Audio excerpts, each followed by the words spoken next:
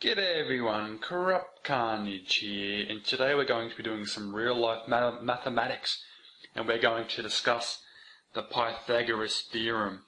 And I'm basically going to show you how to use the Pythagoras theorem in the real life Minecraft. So, what is the Pythagoras theorem? Now, the Pythagoras theorem states it was, let's start off with the history. It was created by a mathematician called Pythagoras back in the 1700s, a long time ago, and basically he proved that c squared equals a squared plus b squared. Now what that means is, if I quickly draw a triangle, a right angled triangle, where the right angle's in this corner. If this is A, that length of that side is A, the length of this side is B, and the length of the hypotenuse is C, if we draw squares off the back of these triangles, so that C is here, here, and here, so basically that's a square, and we draw a square off down the bottom here, and the square is B, B, and B, so basically it's a square, as I said, and we draw another square off the other side of the triangle, so that A, and A, so basically that square is the same size. What this means is the area of this square here, so c squared, equals the area of A plus B squared. And C squared is C times C, which is the area, as I just said. And A squared is the area of here. So A times A is A squared. And likewise for B. So basically that's how we proved that C squared equals A squared plus B squared. So it's pretty simple stuff, but this can also be used for, I'll just draw a quick triangle before we get into the examples. If you have a triangle, say B is equal to 10 meters, the hypotenuse is equal to, just say, 12 meters, you can actually work out using this equation here, the Pythagoras theorem, the length of A. And I will go through these examples in a second. But before I go into the examples, I want to rearrange this equation so we can get the formulas for C, A, and B. So if we know two dimensions of the right-handed triangle, we can actually work out the missing side. So let's quickly derive that. So first of all, C squared equals A squared plus B squared. Therefore, through algebra, C equals the square root, let's do a nice square root sign, of A squared plus B squared. And that's just simply taking the square root over to the other side of the equal sign, basically means you have to square root. And if I was to take the square root over to the other side, I would have to times. So that's just basic algebra. So let's just look into, so that's the equation for C. So if I know A and B over here, I can work out what the hypotenuse of the triangle is.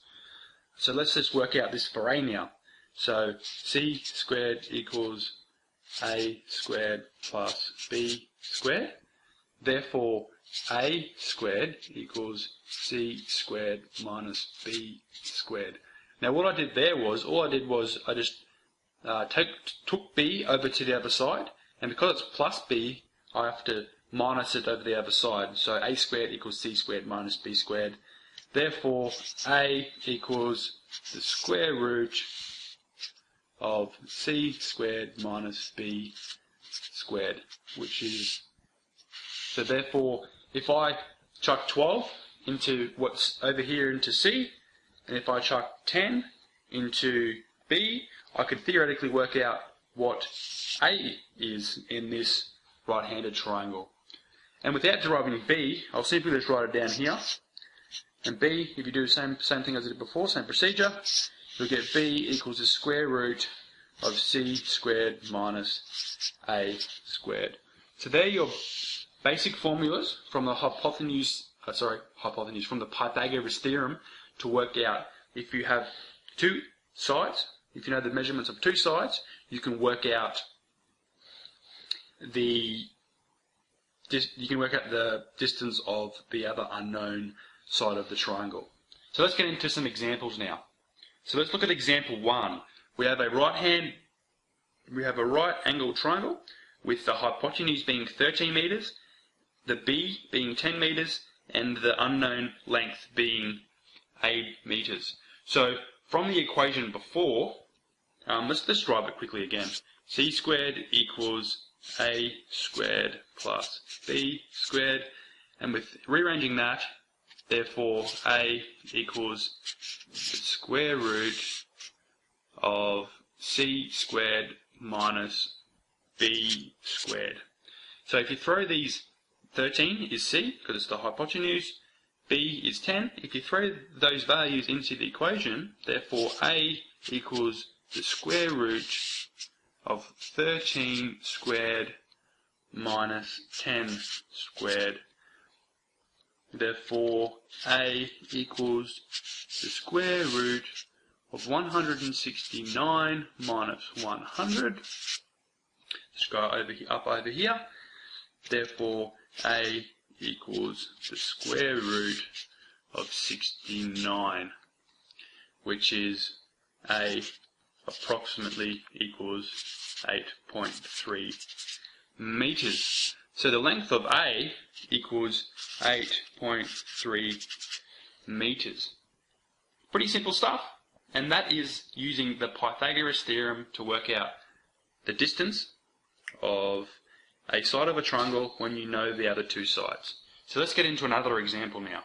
So let's get stuck into example number 2, where we know that this right-handed triangle has one side 3 meters, one side 6 meters, and we don't know the hypotenuse of the triangle. So we can work this out using the Pythagoras' theorem.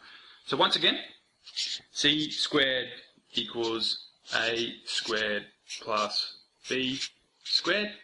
Therefore, c equals the square root of a squared plus b squared. Now we know what a is and we know what b is because they're already stated in the problem. Therefore, c equals the square root of 3 squared plus 6 squared.